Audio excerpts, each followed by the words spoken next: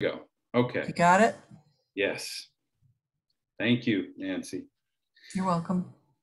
So let's go to the first slide here. And this is what I meant by a rather provocative quote that comes courtesy of Henry Miller. In 1944 and 1945, he traveled the breadth of the United States, stopping in major American cities. And he indeed stopped in Detroit.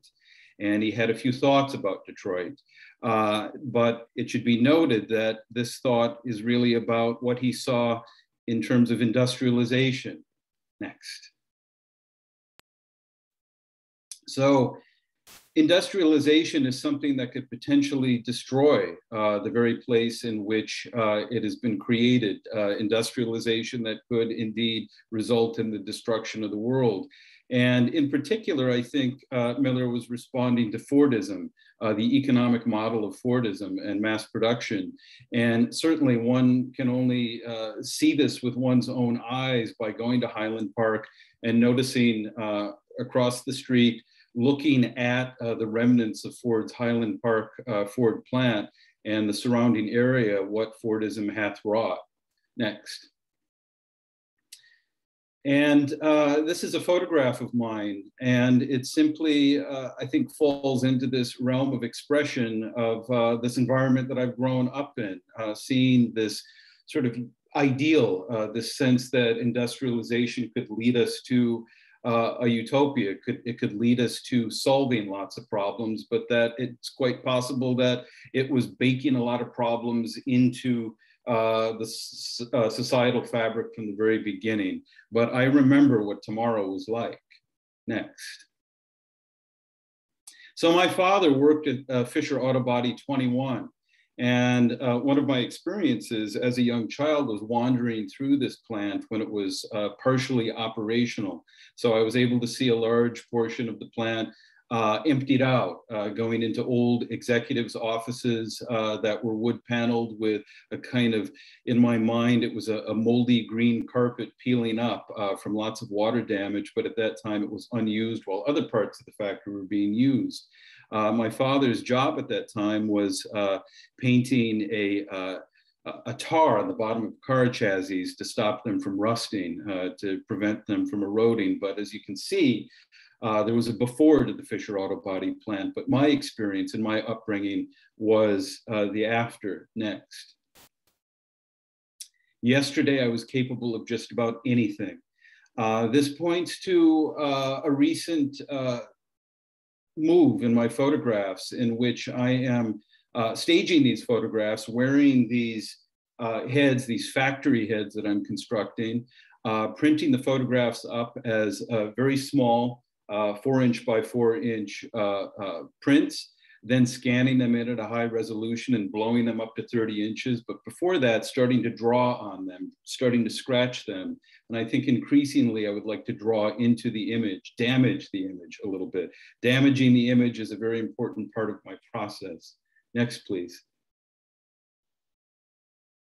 So this is Fisher Auto Body 21 today, as some of you may recognize on the left, the after. And then you can see it before. I actually saw it somewhere in between that space before it was completely eroded, but not quite from its glory days. Next. I used to live here when it was new. Next. My grandmother, who recently passed last week at the ripe old age of 103, actually worked at the Packard Motor Company in the 1940s. And my grandfather, her husband, worked at Park Davis and Company on Jefferson. Next. So my family history reaches out actually across the state of Michigan, all the way up to the Upper Peninsula into copper mining in Calumet. My family touches upon a number of different industrial activities that basically created, was a component of the fabric of creating the modern world as we know it. And, but my memories always come down to my experience as a child of Detroit. We moved out of the city when I was a very young age into St. Clair Shores. And my impression of the city was always one of instability, of decay. Next. that there was a cloud emerging from that city, and in fact, that the glory days were gone, and that industrialization was something that was slowing. There was a different narrative that was always told about the destruction of the city that I think was related to race for those who engaged in white flight. But the real story had to do with industrialization baking in the decay of that metropolis from the very get-go, that there was a fundamental deconstruction caused by the very construction of industry. Next.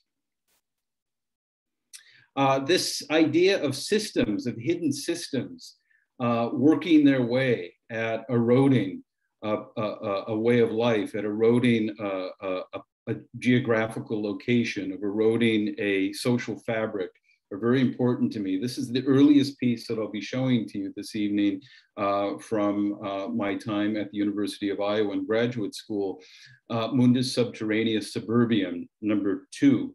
And it's meant to show this kind of underground system, this interconnected system of waste. Next.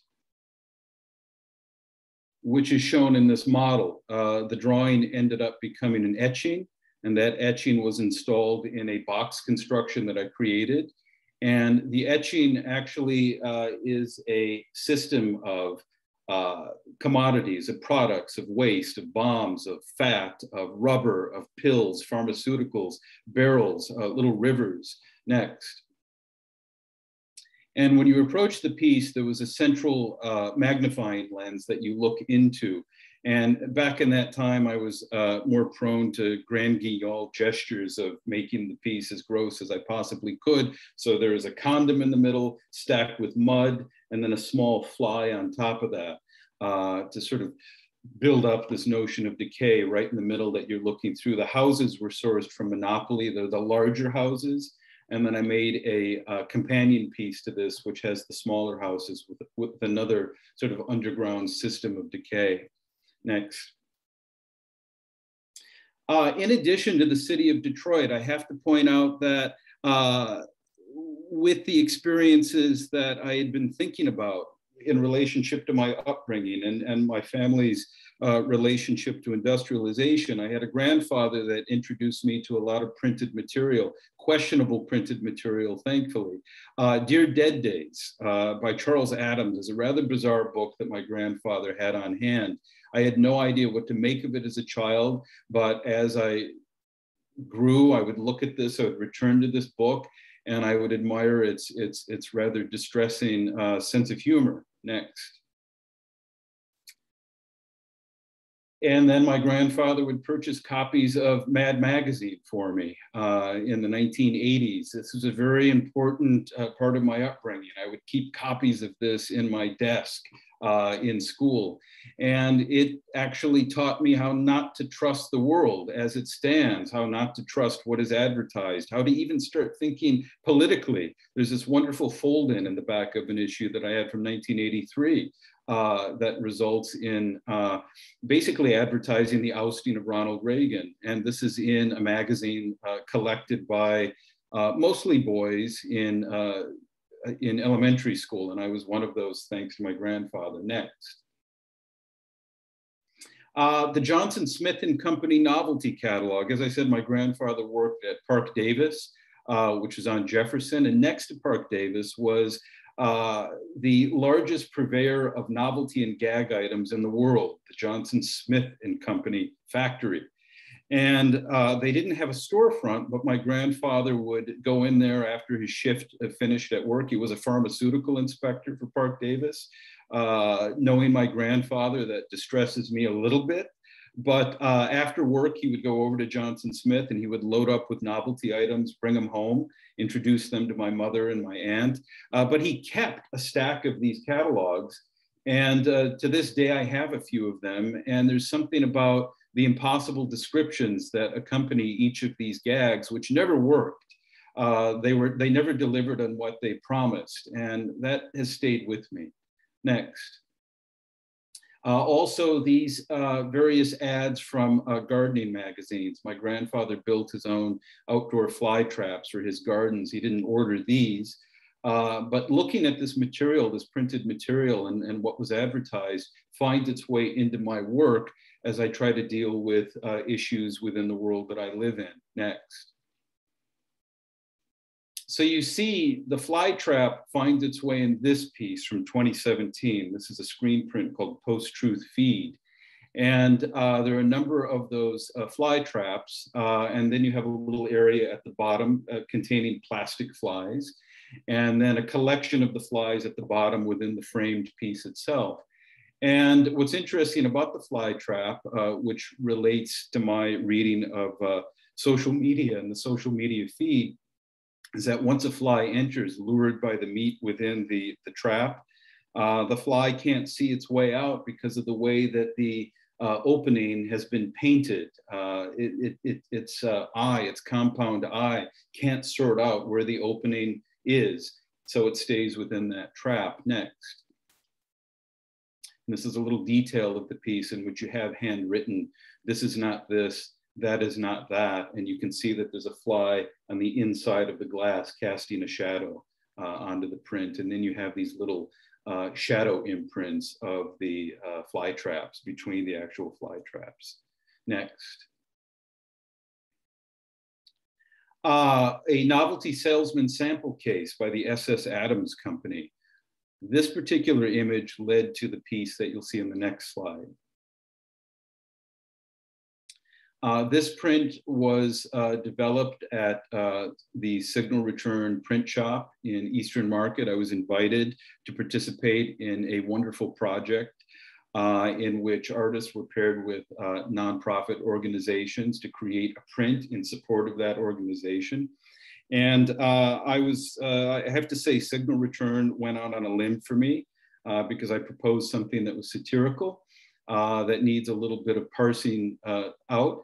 And what I wanted to do was to satirize and to target what I felt were false development promises that were flooding into the city. And the Build Institute, which this print was in support of, is actually in support of small businesses. So they're the right model, but I wanted to present something that was about the wrong model. And it seemed to me that pairing that with a novelty salesman's case was ideal in terms of the promotion of these products that never delivered. But what I did was I paired up each item by number with how these items are meant to hoodwink the unsuspecting population of a particular metropolis. And this took a lot of work to create this piece, but thanks to Lee Marshallonis, an incredible master printer, we were able to figure out how to make this thing work. Next. So here's a little view into some of the process. You can see that the central image is carved from a linoleum mounted on a block, so it's a relief print. But around that print is a lot of type. There was so much lead in that tray. I had to hand pick and space all of this type. It took a great deal of effort just to bring this over to the press, but we did it. And being in a letterpress shop, I thought the right thing to do would be to put as much type into one print as humanly possible. Next. That print led to a sculpture, next, which is the creation of an actual false development promises sales case. And I made this to be used in a live performance that was live streamed into a gallery in Chicago, in which the performance served as an infomercial. And I think the idea of a sculpture and a performance coming out of a print is very important to me. It's not the only time that I've done this, because for me, print, there's a performative element to print, the idea of creating a matrix and projecting an image, copying that image, repeating that, and there's a performative gesture. And later on, there will be another print that I'll show that deals with that idea of print and performance. Next. Following up on that piece, this was another proposal that we decided not to do, and I did for the Signal Return print, but I held off on this to create this as a screen print. So this is a project which is in the wings, but it's something that I am going to make very shortly, a Build a City kit, which is not quite the false development promises, but it deals with this idea of these tall, slender structures that have been going up. You can see how the skyline in Manhattan has been drastically changed by these impossible constructions, which if you read the New York Times and the architecture critic for the New York Times, you'll see it have been made very poorly and are not holding up structurally, but have a great deal to do with ego, as a lot of architecture sometimes does. Next. The source for this image is this girder and panel building set. Back in the 1950s, late 1950s, the Kenner Toy Company created an entire line of toys that responded to a modernist craze for building. And you could purchase a highway kit. You can build your own highway. You could purchase an airport kit.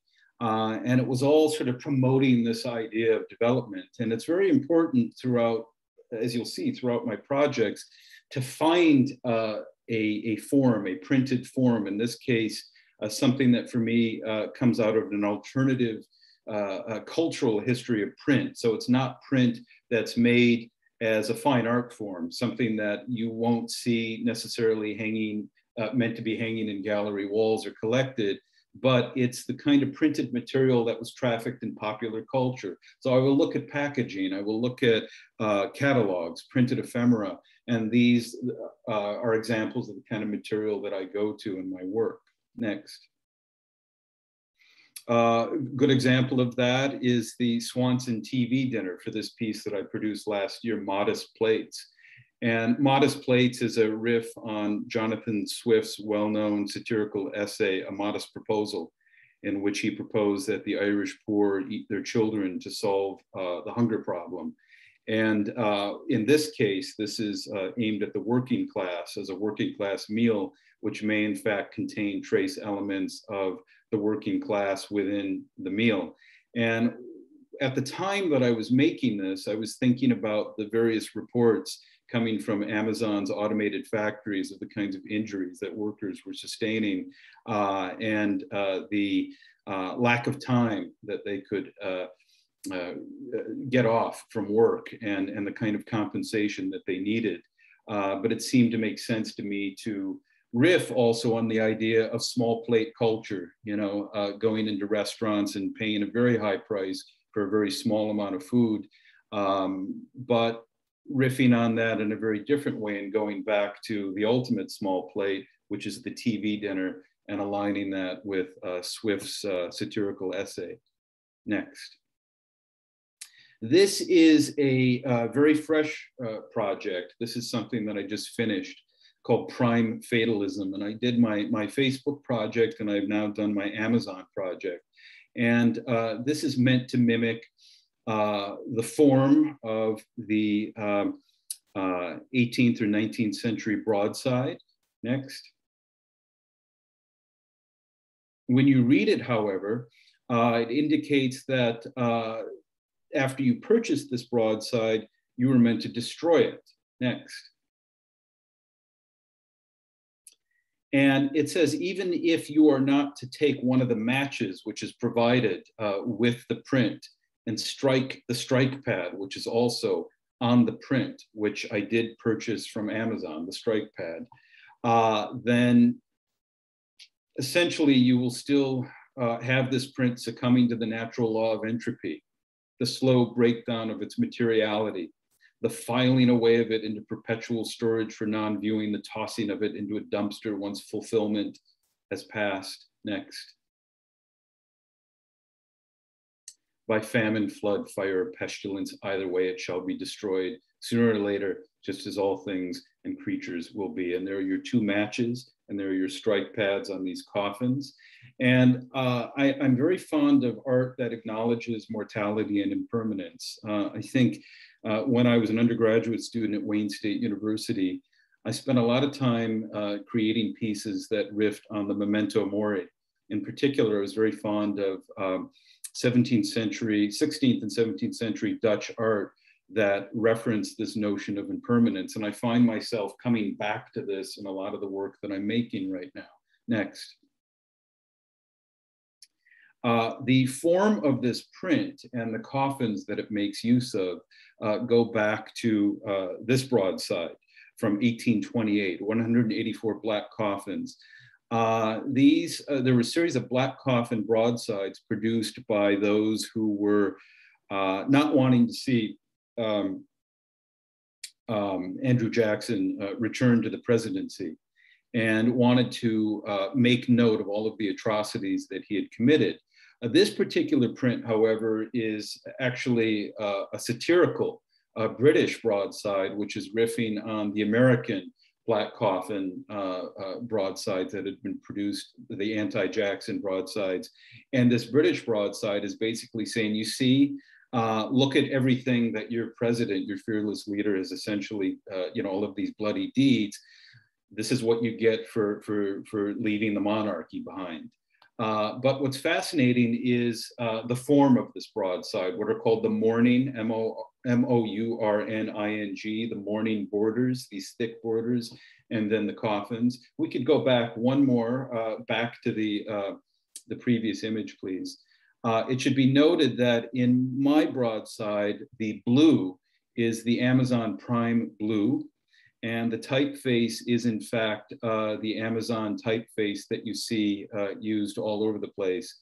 And I'm forgetting at this moment, but along with the idea that they produced the Kindle, they also produced this typeface which references the idea of flame and fire as well. And I wish I could remember that name of the typeface at this moment. So it seemed appropriate to me to create a print that referenced Amazon, and in some of the language I do that as well, that needs to be destroyed. Next. Next. And this takes me to another print that deals with repetition. I find myself creating a number of images that deal with the repetitive manufacturing of an image, which I'm sure there is no mistake that since I come from the land of mass production here in Detroit, the assembly line, that I'm very interested in finding imagery and developing imagery that also deals with a form of mass-produced consumption. In this case, in 2016, I believe, maybe it was earlier, I'd seen a exhibition at the Art Institute of Chicago called Altered and Adorned, and it was about prints that were used in some form. They were prints that you would interact with, they would unfold, they would have to be cut. And I came across this marvelous print, Schluckbilder, edible prints from 1740, in which you see the Virgin Mary, and you were meant to cut these out and consume them as a form of communion with water. And in some cases, you would also take these and bake them into bread and then eat them next. It made sense to me that I had to do a Schluckbilder for Henry Ford. This is a print from 2017, a letterpress print printed by Lee Marshallonis at Signal Return. And the comparison of the early, the need to build off of the early Schluckbilder and produce this, in part was inspired by Aldous Huxley's Brave New World. In Brave New World, Huxley draws that line from Ford to a new religion, and throughout the novel, there is reference not to Lord, but to Ford. I have not had anybody purchase this, cut them up and bake them into baked goods, but I would like to see that. If need be, you can purchase two, and one could be used for baking and one could be used for frameable art, but I'm interested in seeing that happen. Next.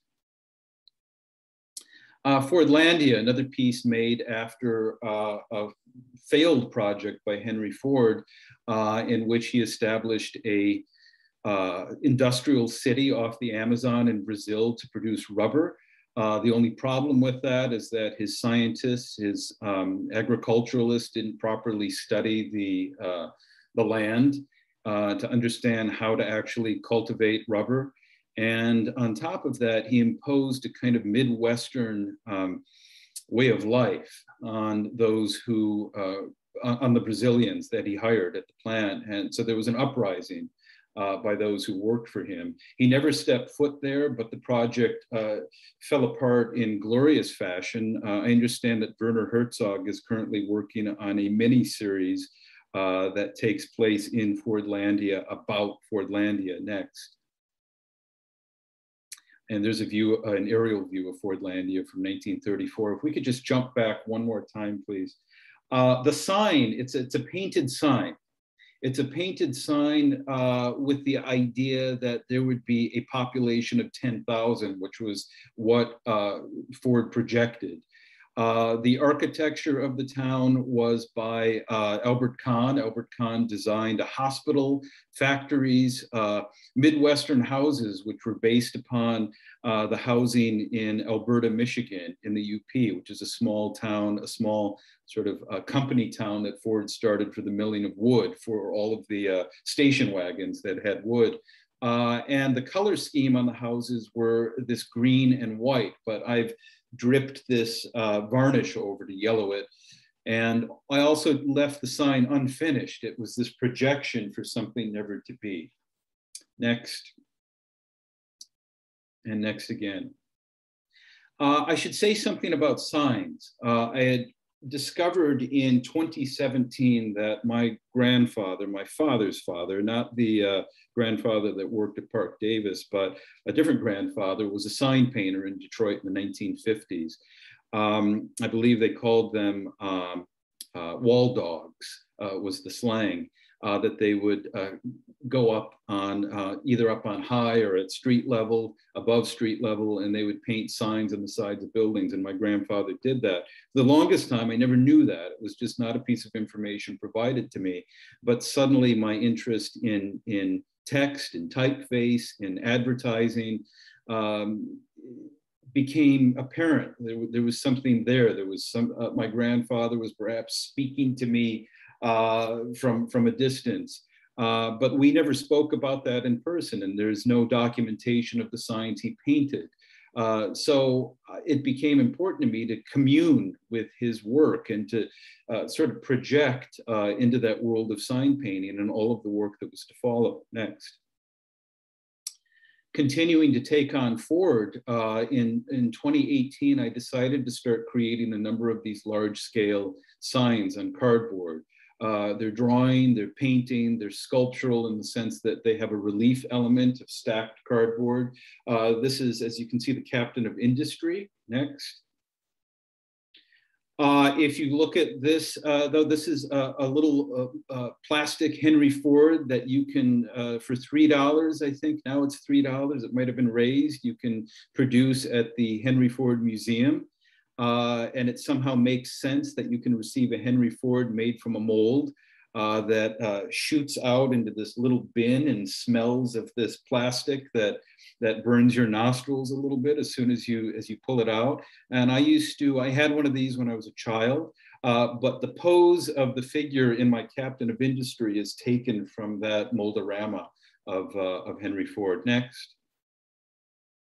Death Auto, this is from the same series.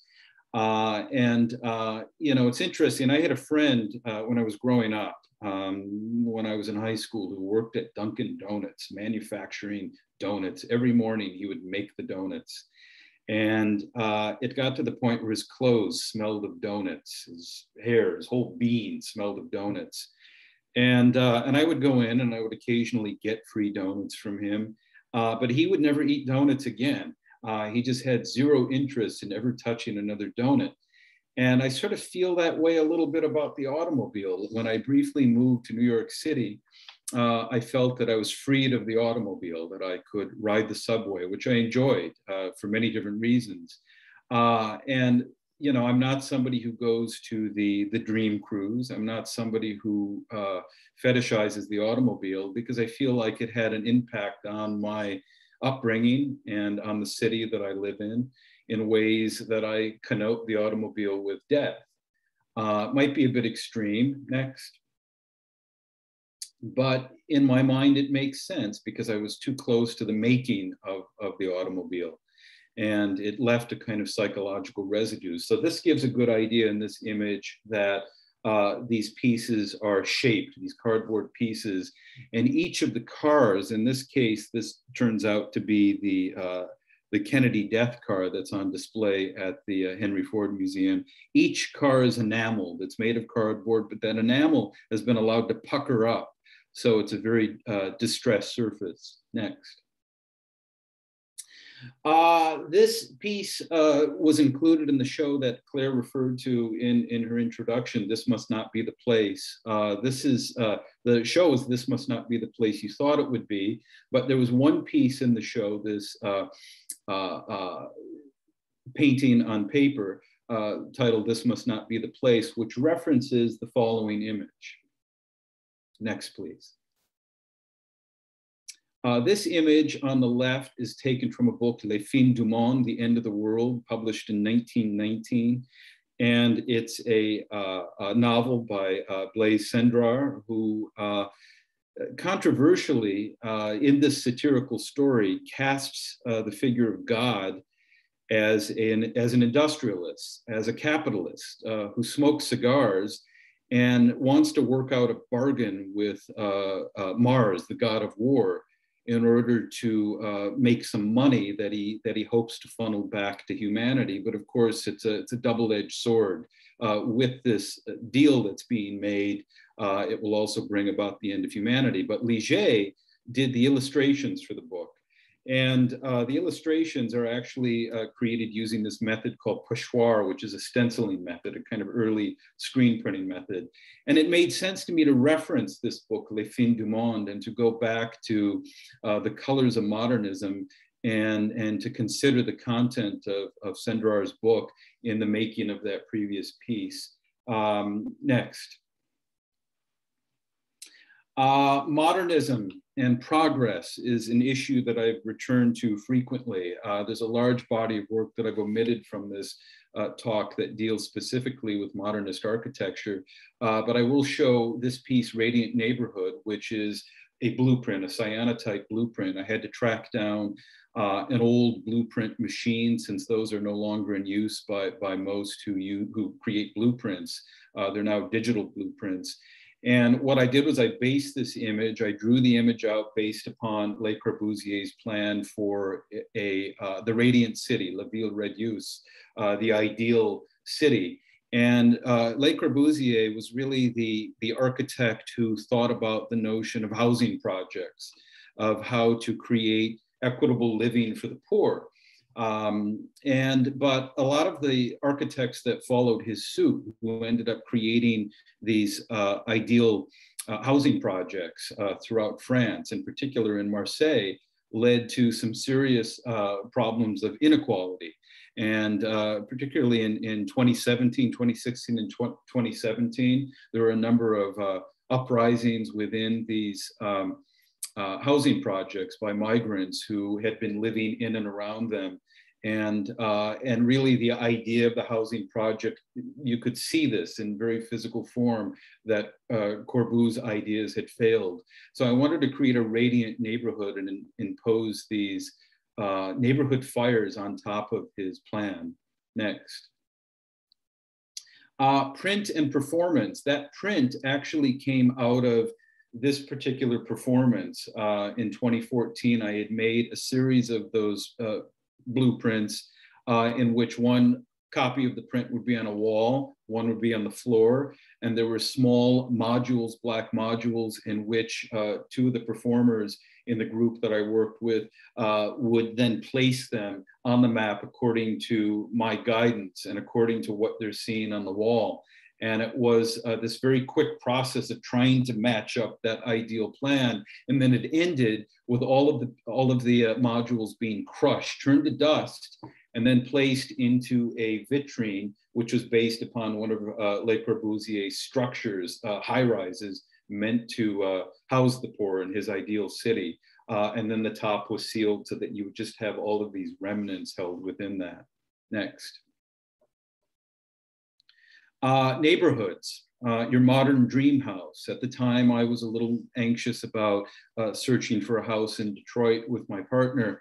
And when I was away at a residency in Virginia, at the Virginia Center for the Creative Arts, this is when I was in right after learning of my grandfather's history as a sign painter, I started making these advertisements for the Rotland Manufacturing Company, which is a made-up company.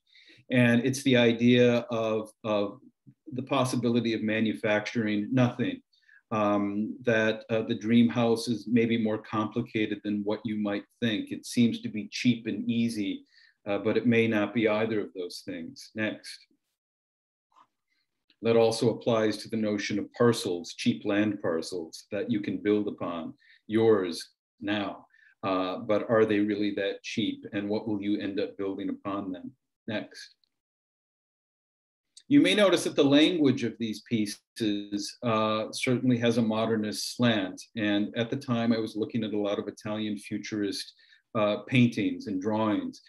And the Italian futurists had, at the onset, the futurists began working in the movement started properly in 1913, which is the same year my house that I live in now was built, but it was also the same year that Henry Ford started the Highland Park plant.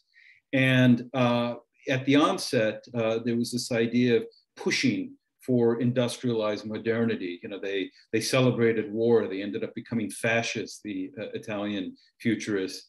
And so they have a very complicated history with this idea of modernism. And what I wanted to do was to puncture nostalgia a little bit, use their imagery, but diffuse that with my own history and memory of the remnants of modernism. Next. Big box closeout. These forms that you see on this piece in this detail are based upon all of the Kmarts that you would see closed, littering the landscape, which in my mind always appeared like these little battleships on the horizon, these concrete battleships with these occasional flourishes left over from the 60s. Next. Decommissioned public schools. This is part of a triptych of failed infrastructure within the city of Detroit. So this is a set of schools that have been closed down. Next. Forgotten libraries, Carnegie's ghosts. Andrew Carnegie had funded all of this remarkable library project across the United States, in which towns had these public libraries constructed, and there are a number of them in the city of Detroit. Some of them have been reused, and some of them are still libraries, and there are a few that are abandoned.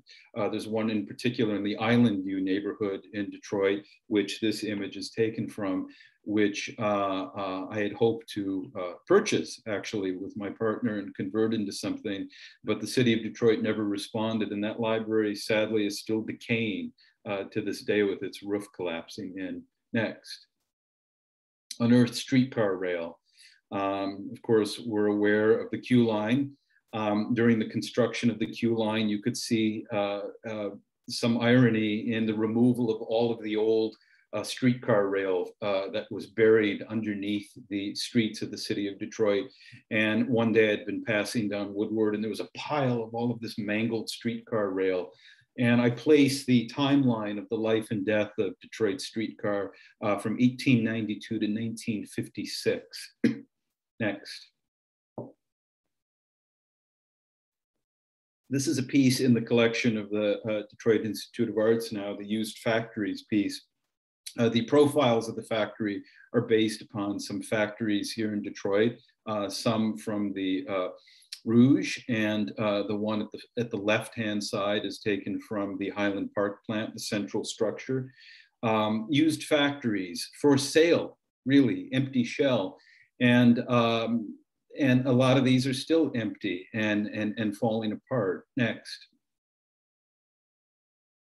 Vintage union handbooks. The story of the union and its rise and fall is a sadness, and it's certainly been a conversation within my family during my upbringing. The word brotherhood can be barely seen in the central part of this, where you see these horizontal lines. The word brotherhood is faded. And much of this is faded, where I've gone back in and I've started to sand away the image. Next.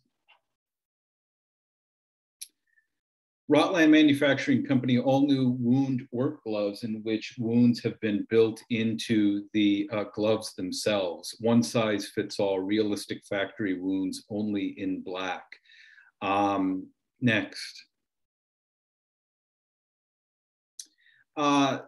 This is a more recent photograph. I went to work, but I did not get there, in which you can see me wearing those wound gloves, and also wearing this what's called a boiler suit. And the head, the factory head, it's a factory head that's been removed that I'm holding as if I'm holding my own head, is based upon early Russian constructivist sculptures. Actually, they were drawings for sculptures. Next. And this need now to go back and to look at Russian constructivism for a series of pieces that I made were important to me, in the sense that this particular piece, The Heart of the Working Class, was based upon a design, a series of pieces designed by Gustav Klutzis. And they were meant to advertise the rights of the working class, the need for solidarity, the need to come together and to lift the working class. But here you see a kind of distorted variation on a heart with some tar material. Tar is a loaded material for me. As I said, my father painted tar on the bottom of car chassis, but my grandfather, the pharmaceutical inspector, before he rose up in the ranks to become the pharmaceutical inspector, he was in the basement at Park Davis putting creosote on telephone poles, because Park Davis had developed creosote. So that's a material that's it finds its way into a number of pieces I've done over the years. Next. This is an example of the work of Gustav Klutzis, who worked with his wife, Valentina Kulagina, in creating these, they were meant to sit on the street, and you would have these rotating discs, and there would be recordings that would announce speeches by Lenin. So they were agitprop, and they were meant to deliver messages right there on the street. And from this image, you can see in the next image,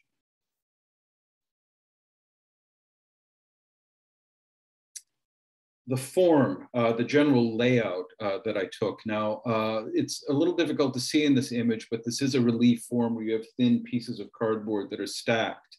But the message of my image is ironically subverting the messaging in Klutzis's work. This is the wound of the working class. Next. The messaging here, rather than saying workers of the world come together, workers of the world give up, go home, find something better to do. And there is this stylized wound with gauze that's affixed to the piece. And you know, it's not that I want to destroy Russian constructivist art. There's a part of me that is a very sad idealist. I believe in the rights of the worker. I'm quite moved by Klutzis's imagery. I'm very moved by Russian constructivism.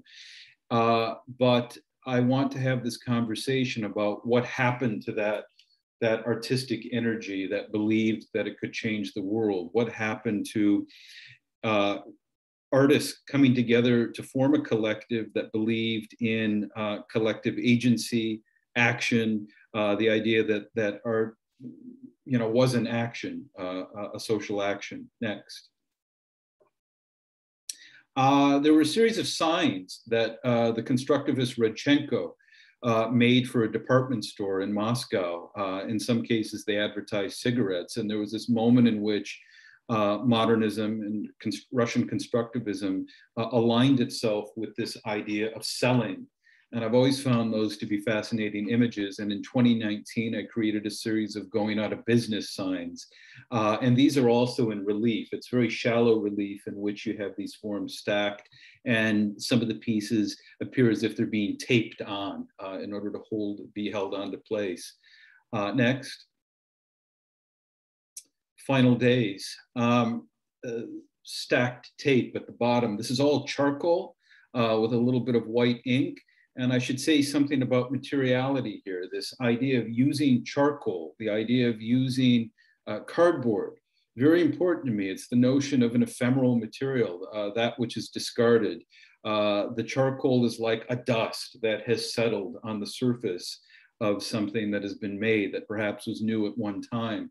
I recall, in the 90s here in Detroit, there just seemed to be a patina on a lot of streets that were closed. If you went down Woodward and you saw a lot of closed stores with plywood, and that plywood would age and you would see windows aging, there was always this patina. But what fascinated me about the patina, this dust that was in the air, was that it's as if it were equally composed of particles that were positive and negative.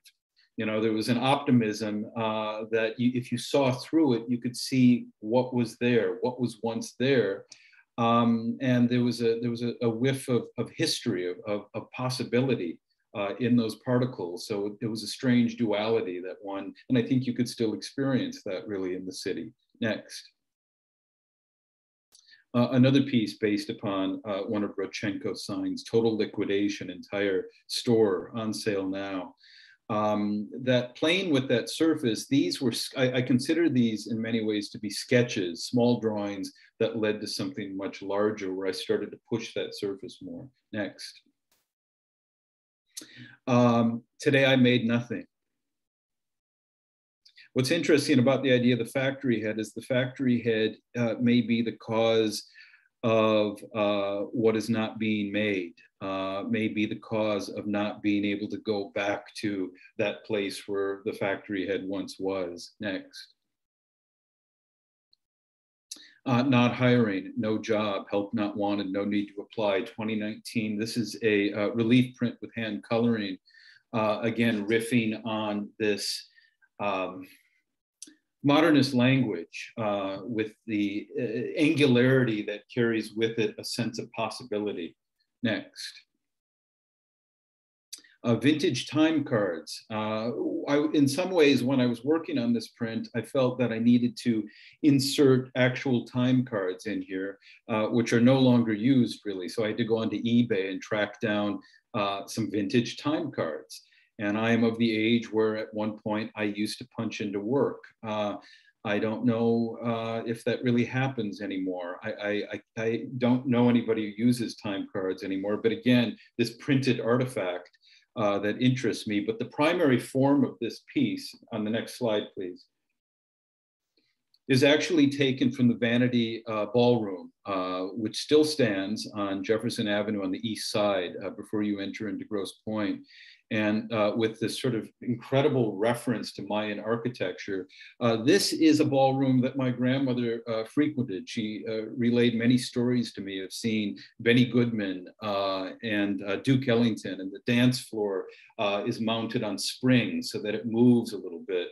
But it seemed to make sense to me to take that sign and to reference this idea of the working class and their leisure activities and the idea of clocking out and going to this place. Now, not everybody looking at the print would know that, but it was important to me. With a lot of these projects, the references aren't necessary for every viewer that comes to my work, but it's very important for me as an activity to engage with this language of the past, to arrive at the image that I'm making. I have to go back into history and look at a historical model in order to create the work that I'm making. Next. With everything going on in terms of my immersion in my family's history, with understanding my grandfather's activity as a sign painter, looking into the language of sign painting, making signs on cardboard, it seemed natural to me that I had to paint something on a wall in the city. It's just something that I had to do. So I proposed this mural in the form of this very tiny sketch. And that sketch became the next image. This is on the side of Holding House, which is on Michigan Avenue. If you've ever been traveling down Michigan Avenue, it's across from the high-grade deli parking lot. And it became necessary for me to create a large scale version of what I had been doing on cardboards. This is about 20 feet high by 50 feet wide.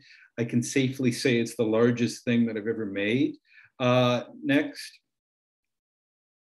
The surface of it, though, is comprised of a relief element, which harkens to the cardboard work that I'm doing, that there are these appliques. But this was also a way of relating to the architecture, because underneath those crates are windows, and I had to deal with them in some way. So I wanted these empty crates, and then you would have 3 crates that have these beautifully colored crate lids on top of them. Next. When you are inside of this structure, which was a gallery and is now a bookstore, it's 27th letter books, at a certain time of day when the light comes through, it colors the glass. And that was my, my own version of the Ronshaw Cathedral that Le Corbusier designed, where you have the colored glass with the light coming through. So this is my Detroit version of that. Next. And then I created a sign for the sign. With my made-up company, the Rotland Manufacturing Company, in which the letters form a kind of figure with a head, arms, and legs. And then I just had to add a little joke of no package deals, all items as is. Next. More recent project. Last year, I was invited to participate in an exhibition celebrating the 100th anniversary of the building of Orchestra Hall. So I decided to look into the architecture of C. Howard Crane. And I created this image, which is an architectural fantasia of a number of his structures, including the Fox Theater, a theater called the Alhambra, and part of the earlier version of the Majestic. Next. And that became this piece, this relief, which is cardboard and wood with charcoal drawing on top of it. But it has to have this other element that the architecture becomes a sign that advertises its own sale. Next.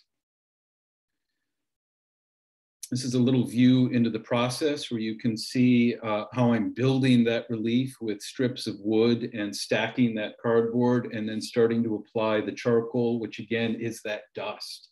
And there's a kind of glue charcoal mixture that I've created, but then I also have a liquid charcoal that I'm applying, which is sort of like a mud. And then in the end, there's a little shaker that I have with some hosiery over the top, in which I'm shaking this dust down, and then I will spray it to leave it in place. Next. This is the second part of what is a diptych.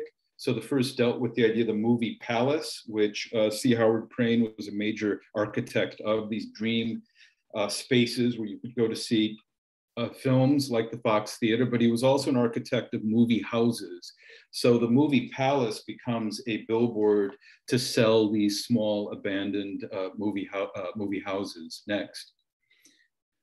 The movie houses were meant to be smaller theaters for the working class. Initially, the movie palaces were meant to compete with symphonic halls, orchestra halls, operas.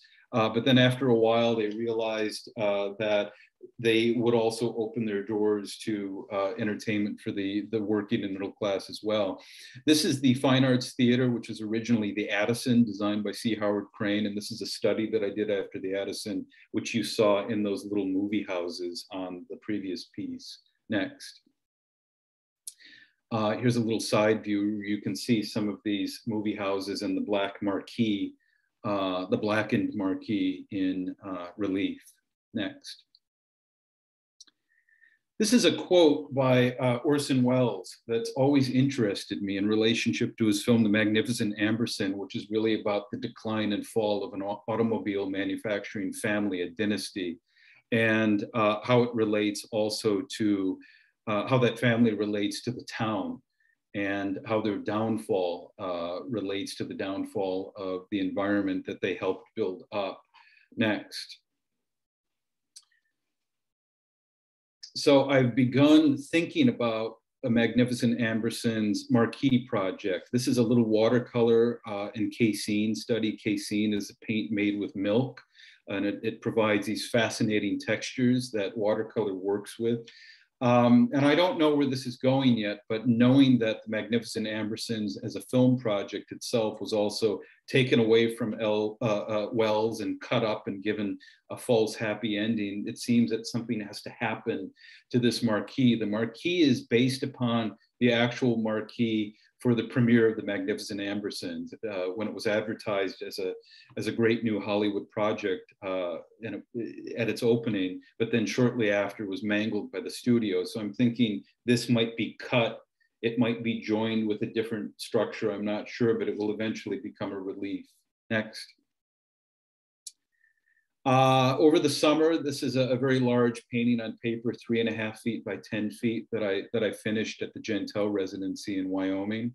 And it deals with a film called The Wild Bunch. As I was out in the West, I was thinking about the mythology of the West, particularly in film. And in this film by Sam Peckinpah, in many ways, it was about the end of the West.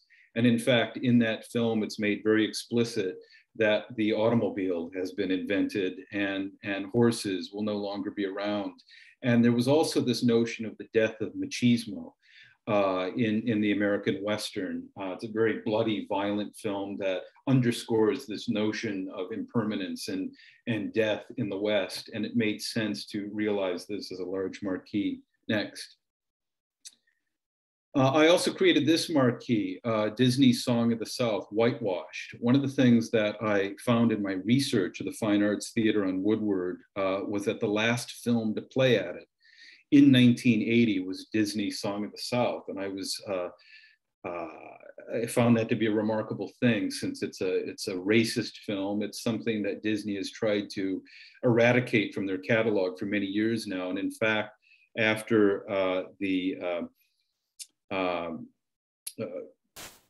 wave of killings, murder of African Americans at the hands of police, there was finally an outcry. You need to remove the ride that references Disney's Song of the South from Disney World, from your theme park. And they finally did that last year. But I think it's important to respond to this notion that there has been cultural output aligned with capitalism, aligned with money, that creates a product that advertises a false historical narrative. And I think this is the first in a series of marquee pieces that deals with the whitewashing of history, of American racial history, in terms of its film. Gone with the Wind would be an example. So this is the first of that series, The Song of the South, in which the marquee is literally whitewashed. Next.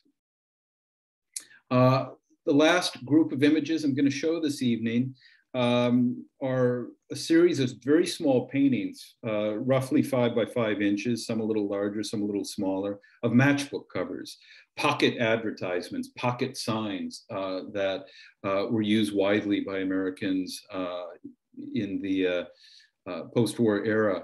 And they advertised ways to make money, ways that really, when you go back and you look at these matchbooks, it was advertising a way of life.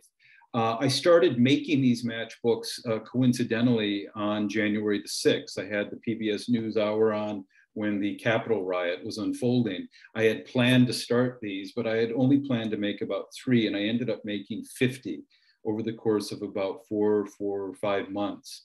And they're very bitter. Maybe some of the most bitter work I've ever made. I just needed to purge a lot from my system. So let's just take a look at some of these next.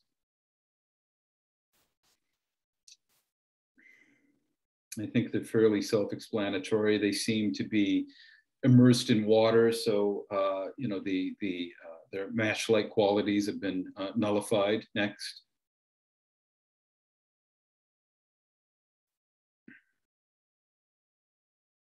Next. And I found as the series went on, I started to distort the surface more and more, disrupt them, cover them up, erode them, decay them. Next. And there's this wonderful op-ed piece in the New York Times in which the author, whose name I forget at this moment, it might have been an unsigned editorial by the Times, but indicated that modern American society was entering a stage of particular American democracy was entering a stage of paranoid senility. something that's stuck in my mind. Next.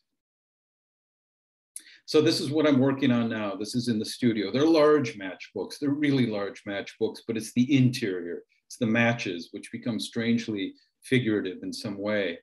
And you know, the messaging is not something that I believe in per se.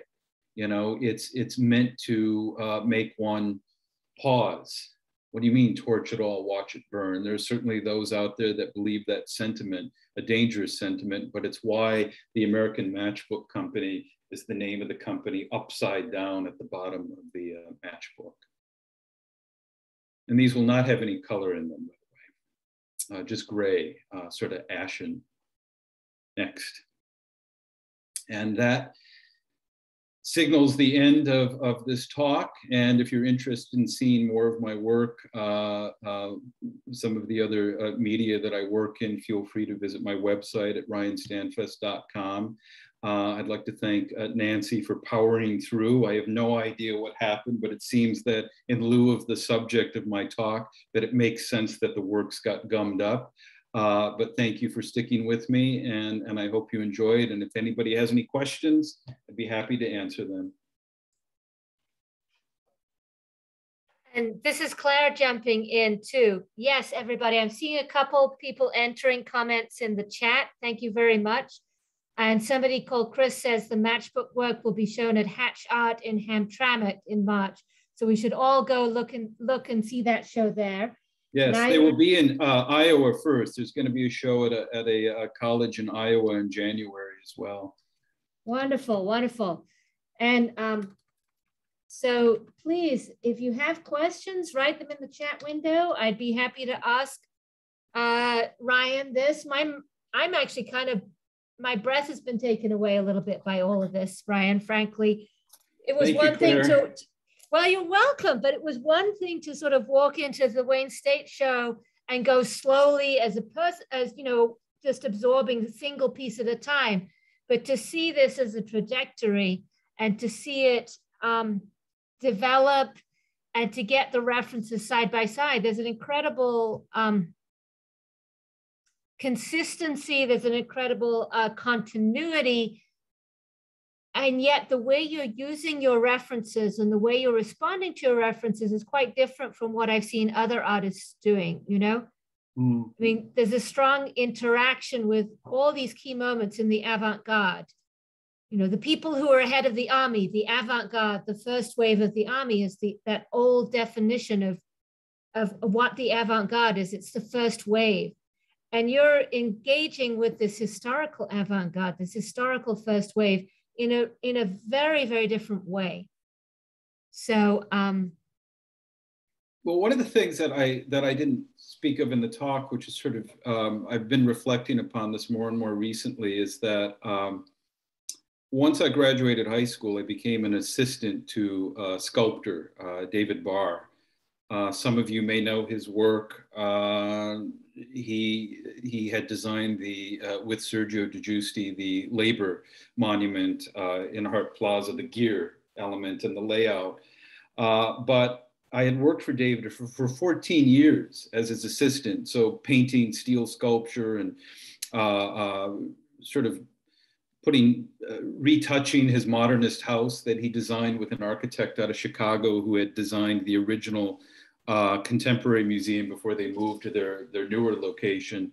And so I had received a schooling of all of this modernist work. David was particularly fond of Russian constructivism, and David had a very strong belief in the ability of art to be on the street of modernist public sculpture that could inform, that could elevate, and take one out of the political at times. But, you know, and I was working very differently at the time, and I didn't take the same trajectory he did. I didn't grow up at the same time he did. He came of age in the 50s and 60s and came out of an engineering program and believed in modernism. And everything that I was witnessing was through a different set of eyes, you know, which was what happens when all of this starts rusting. And in fact, I had to consistently repaint David's sculpture and remove the rust from those pieces, And I can't help but believe, and I still receive messages once in a while from people who know that I worked for him asking me, how do we fix this? And I think that in some ways the pieces are meant to fall apart ultimately, despite, you know, the entropy is baked into it, as they are in all things. But I think that that work that I did with David is informing what you're talking about. You know, I think it came from my experience with him, and the city, of course. Those things collided in my mind. Yeah, no, that's that entropy that you keep coming back to. I'm seeing that Wendy has a question for us. Specifically, do you think our modern computer world has even more seeds of its own destruction than the old industrial world? And are you planning on any work besides the ones you've already got, like the great Amazon Prime coffin shapes? Well, it's interesting. You know, there's a debate if we're in a post-Fordist time or if we're in a neo-Fordist time. You know, neo-Fordism means that we're just continuing the model of Fordism, but in a different package. You know, that everything that we're dealing with Amazon is a continuation of Fordist, the Fordist economic model. But and I think in some ways a lot has changed, and in many ways things have not changed. You know, when you hear the complaints of workers working at Amazon factories and the constant struggles we experience of trying to achieve workers' rights, we've sort of forgotten past struggles, and those past struggles are coming back now. You know, I have no idea how I would respond to that. I think in some ways I'm already starting to think about it. But in terms of that Amazon piece, and thank you for the positive response to that, I would like to make more prints that are meant to either be buried. I'm thinking of working with a paper that has seeds embedded in it, where you can bury a print. I know this is a conservator's nightmare, that I'm asking people to destroy the work that I make. But the idea of also folding, I like the idea of somebody eating my art, of indeed burning it. I didn't have time to make a video. I wanted to make a video of the Amazon piece where the matches are pulled off and you do burn it. But I'm very interested in art that relates to a sense of mortality. And it's interesting because the thing I never agreed with David was, and there may be some sculptors out there, I'm not knocking what you make, but I've never been a steel sculpture guy. You know, I've always believed in the idea that ultimately there is an impermanence and we are impermanent, and it makes sense to make work that reflects our own impermanence. So I'd like to make more prints that respond to that. Would have been interesting if the Dutch had made memento mori pieces that had some decay mechanism built into them. Well, you know, I love the fact that you bring those up, because in a sense, those were about an ideal, and this ideal of this memento mori, of this thinking about this memory, this recollection of death. And yes, in a way, you know, as you said, so much of what you're doing is a memento mori, but it isn't idealized in the same way. It is, I mean, in some of the lines in the constructions, those echoes of the precision of the clean modernist style, that 50s streamlined style, which goes back to the 30s really too, but that idea of the streamlined ideal, I mean, there is that precision, but as you said, you're working against it and you're using the charcoal, you're using cardboard. Oh my God, that's the conservator's nightmare, Ryan. Yes. You know, the idea of, if you put it on acid-free paper and you printed it at Signal Returns, which everybody knows is such a fabulous place, so do go on visit Signal Return. But, you know, if you're using acid-free paper and good ink and all that other stuff, I don't care as a curator. But when you start putting things on brown cardboard, it's like, what are we going to do with that? And that's where, you know, for those of us who are trying to preserve things, recognizing the artist's intent and that the idea of impermanence and the idea of decay is part of your work, that's something we always, as curators, have to struggle with. Paul So Clay worked on cardboard. There's a lot of Paul Clay on cardboard. There's Paul Clay. There's all kinds of stuff on cardboard. Yeah. Oh, yeah. I've got a couple more comments here. Well, Nancy, thank you. Do you feel you are a product of the American dream? How do you feel about that statement? A big question. American dream. I think one has to understand the dream in order to respond to that. And I don't think I've ever understood the dream. I think the dream was a marketing term. And I think when you dig down, I don't know, because for a lot of people, the dream never happened. So I don't. So you have to unpack that one. I don't believe in the idea that there's a singular dream. I believe that there is this notion that individuals are trying to achieve something, and sometimes they're wrapped up into believing what others want them to do for them, and sometimes they arrive at what they want. But I've certainly seen that in my upbringing. My family history is this struggle between finding the self within this, this desire to work for the company, and achieve the bottom line versus, what are you left with at the end of the day in terms of an identity, in terms of what you want to do. A lot of people that I know in my family, after they retired, they didn't quite know what to do with themselves. It was all about that work day. I had an uncle who worked at Stroh's and on Gratiot, and I think after he retired, he had no idea what to do with his work. It was about that day, that work day. So it depends upon. I don't know what the American dream means. Depends upon who you ask. I'm sure whoever was running the plant would say, "Oh, it's a dream for sure." Yeah. Yeah, and I'm just going to read a couple other comments just saying that Fordism's tied to the American dream. That's from Nancy. And then Vince is saying that it's this failure of the American dream that informs your disenchanted idealism, the fact that it ultimately didn't deliver. And I want to stress that I still, despite everything, it's the fact that there's a little idealist living inside of me.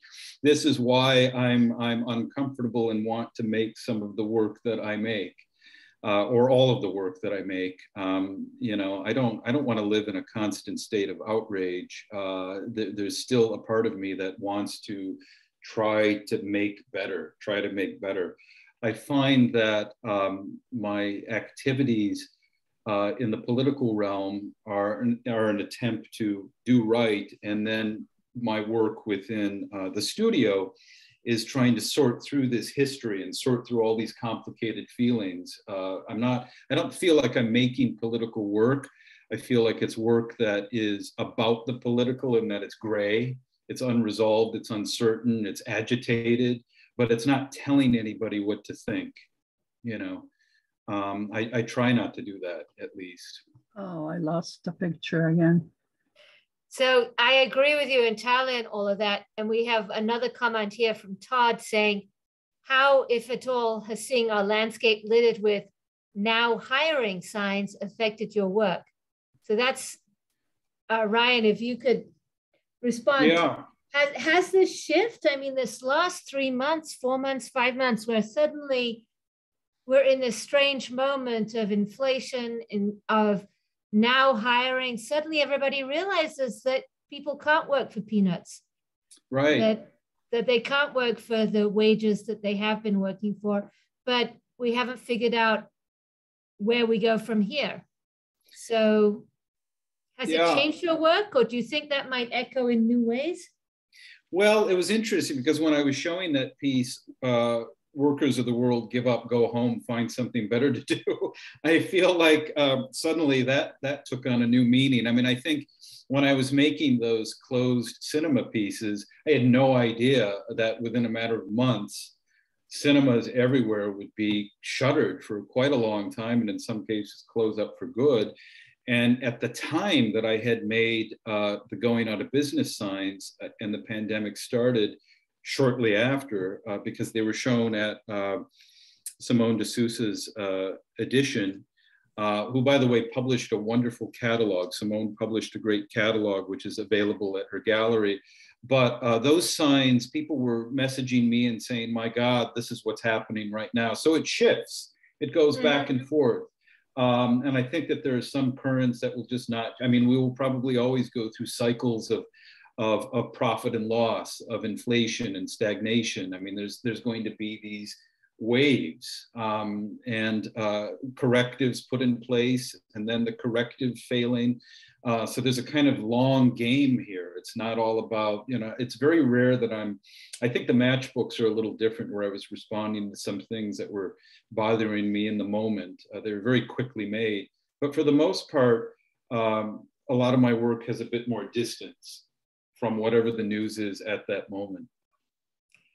All right, well, I just have, Jim has said one more comment, terrific talk. You make a teacher feel like it was worthwhile.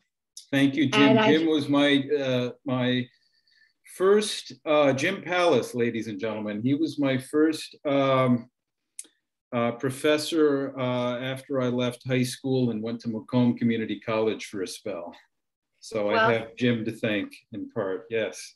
So thank you, Jim. And I'm going to wrap up at this point. I do thank you all for keeping with us. I hope you all found this just as stimulating and rich and deep as we have all done. And I have somebody, Donald has just put a hand up. Donald, did you, if you can type it in the chat, otherwise I think we might need to wrap up.